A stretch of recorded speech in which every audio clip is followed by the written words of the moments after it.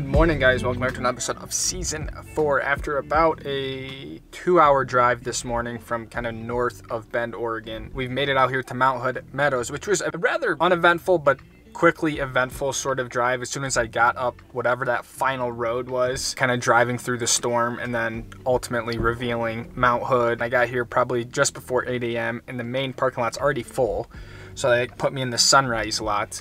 But I guess being probably the only and the closest resort to Portland, it would make sense. So we're here.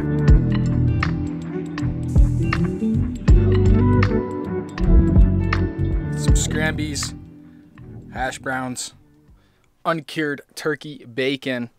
Get the day started as I'm waiting for episode 15 from Bachelor to premiere with you guys. So slower morning because I had to get this up, but be worth it. Breakfast, premiere, all good. I got some new outerwear from Montec.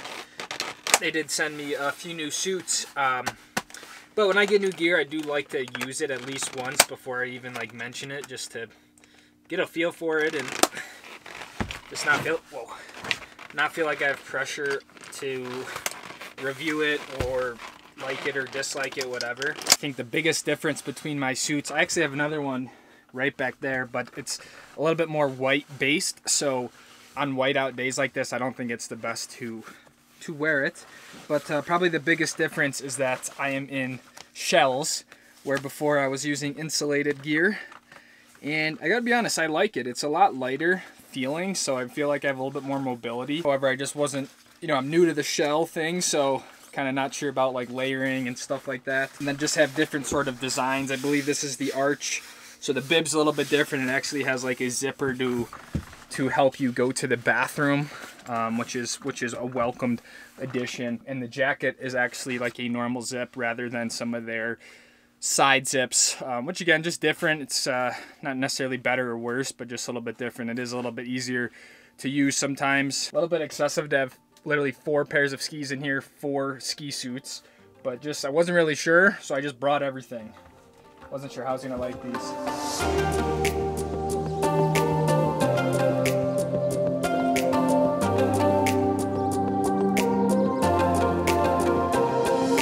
I feel like on a day like this with some of the terrain here, I could either go with the 116 JJ or I could go with the 106, but I want to get a little bit more time on the 106 now that I feel like I got them right, so I think I'm gonna use the 106 today still. I believe the only way to get to the mountain from this parking lot is to walk right now. I don't know if they're running buses at this point in the day, but the other thing I need to do is use my Indy Pass to grab a day ticket.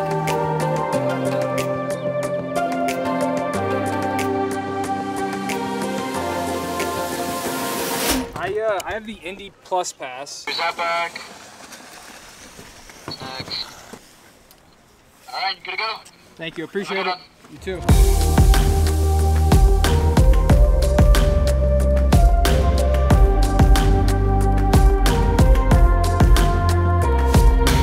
Picking up my ticket was as easy as just showing my ID, and I got a day ticket. So I think between here and Pall Mall, I might already have my money's worth of the Indy Pass, but I don't know exactly how much a day ticket is here.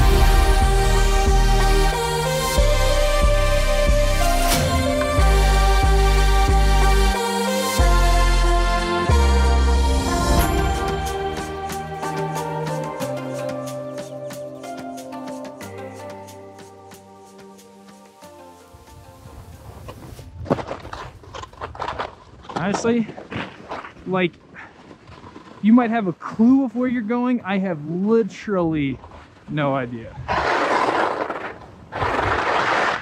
Whoa. Woo!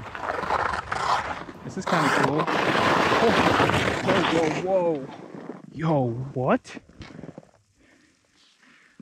That is a sheet of ice. Or wait, no, that's still packed powder. I'm sorry, that's not ice. It only happens to look like a glacier, but we'll just call it packed powder over there. The East Coasters are gonna be like, yo, that's not ice, dude. I would rip that.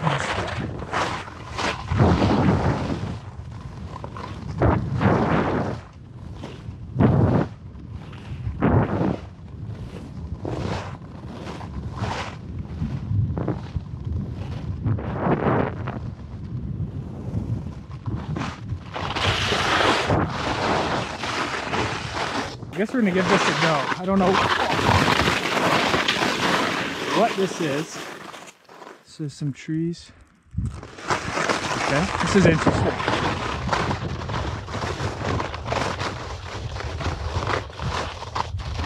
Oh.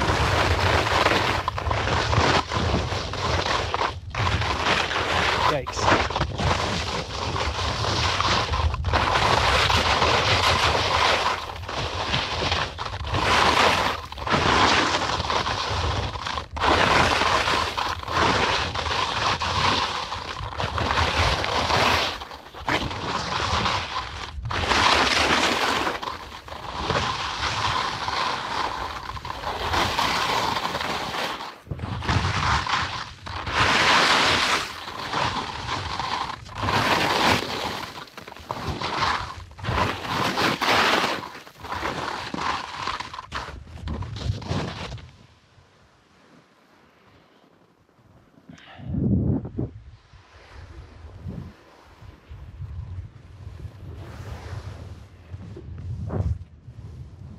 Oh, this is nice.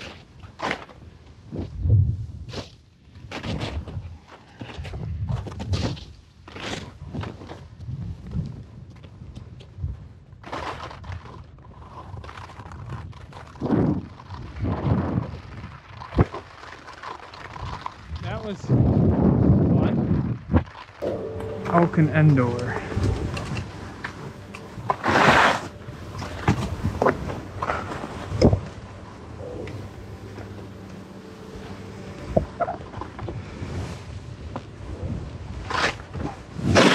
Is it just like wherever we want to go? Looks like it.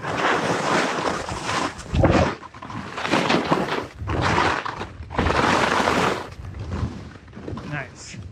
Oh, this is fun.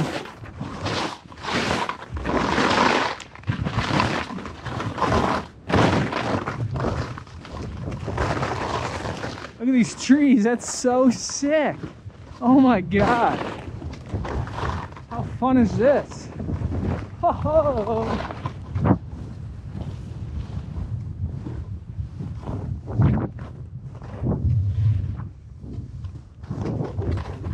I don't know where I'm going at all.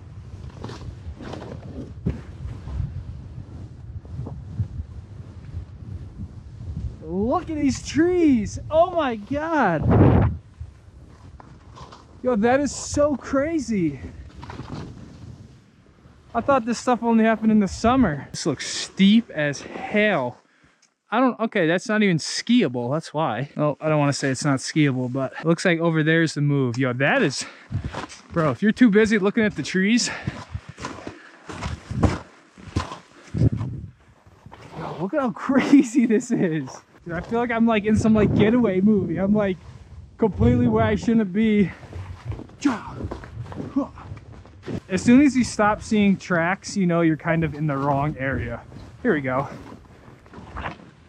Some tracks. Okay, this looks skiable.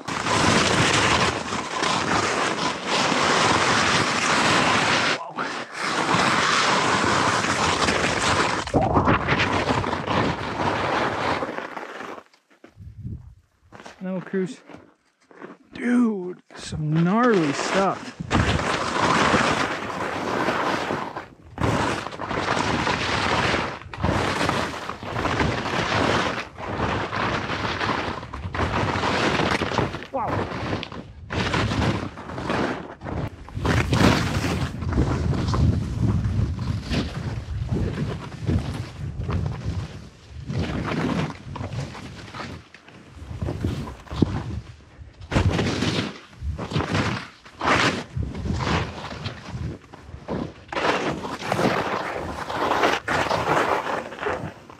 I think I'm still where I'm supposed to be.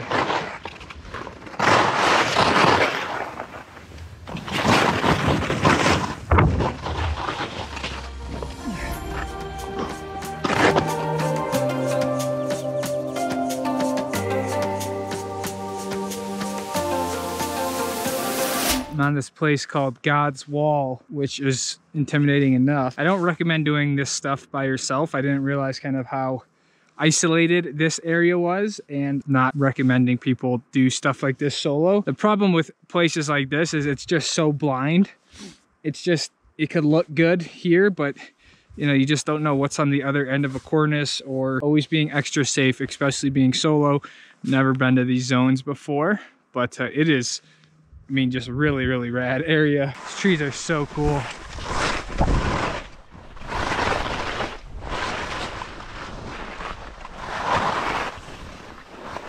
Like there's no tracks there, which just makes me feel like that isn't the move.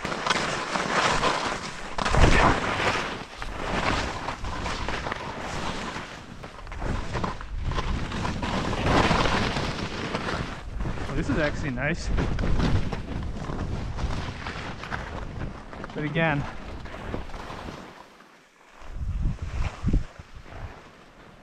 like always looking for tracks. I see one here, it looks like. Just take it easy here.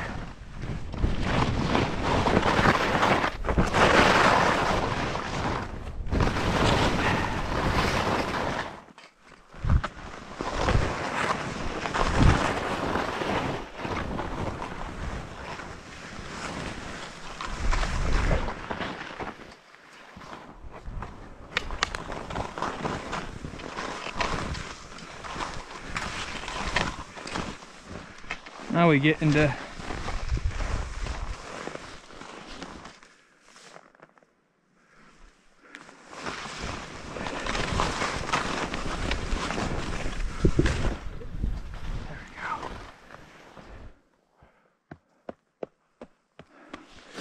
and obviously tree wells are huge, a lot bigger danger out here in the Pacific Northwest. So I'm trying to stay out of the trees a bit more, especially trees like this. You can see the tree well.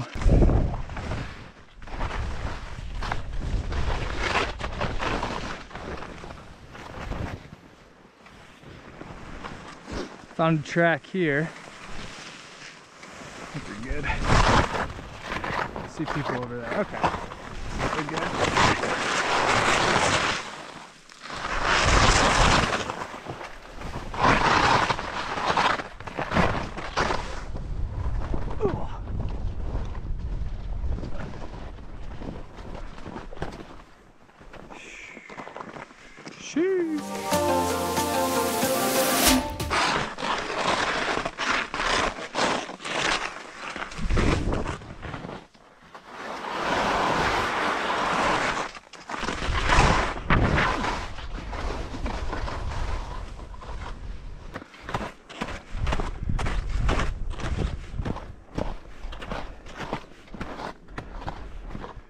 Standing back on top of God's Wall, where I kind of was just saying I shouldn't be doing this alone. When I was skiing around, I saw what looked like a really inviting chute, and so I couldn't help but come back up here. I had to kind of traverse around this mountain, but I think this is important to show, kind of not doing it, because it's getting, you know, late in the afternoon. The visibility has quickly gone away, and now it's snowing. I almost feel like the low vis in the snow is like a sign telling me not to do it. So I am going to turn back and dump over the ridge this way, I think, because I just don't think it is smart to do right now in case something were to happen. Always being cognizant of like patrol and rescue, right? Like it's late in the day, and the last thing you want to do is have something happen and you get stuck out here all night and you probably die. So I am going to back out of this one, even though I think it's right here and it looks pretty nice, but it's starting to snow pretty heavy now, so kind of a bummer, but you know, we're always playing the long game here.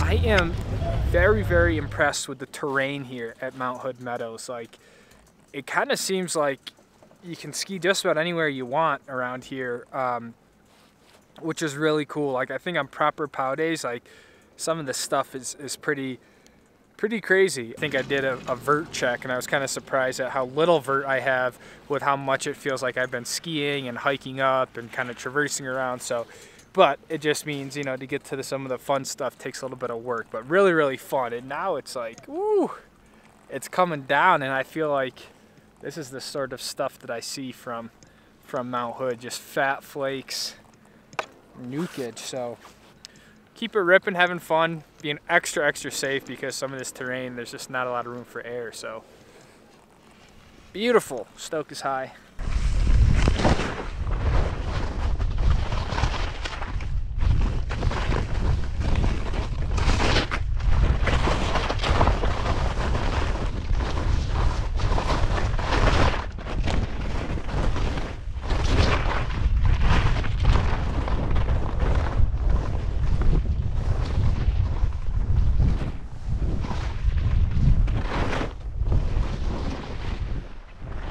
Holy shit.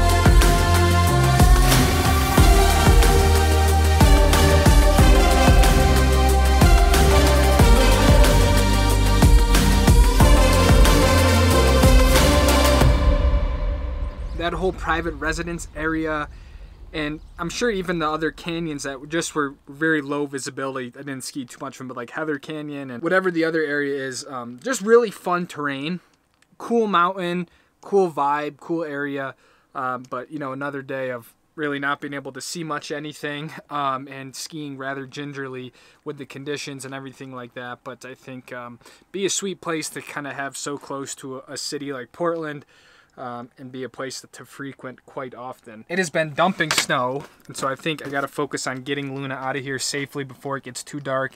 I'd love to sort of get down the mountain a little bit here, but should be all right.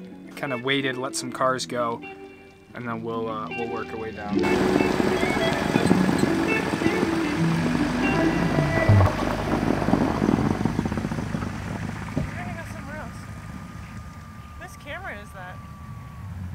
Yo! Hey! I know. Hey, is that your camera? What's that? Is that your camera? Yeah. Okay, good. Just didn't want you to forget it. Wow, I got it.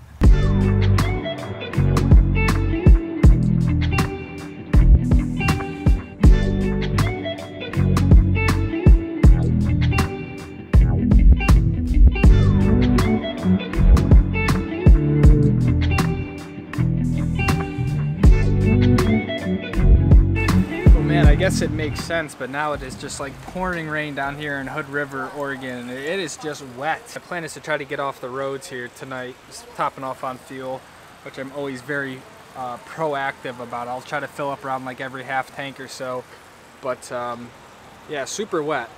That's all I can say. Very wet. Not even that cold, but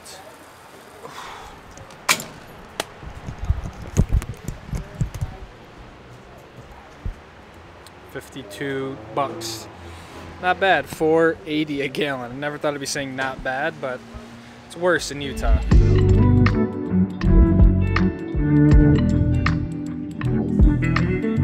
Pretty chill night in the van. Made some grass-fed beef with some rice, and then a little bit of asparagus wrapped in bacon.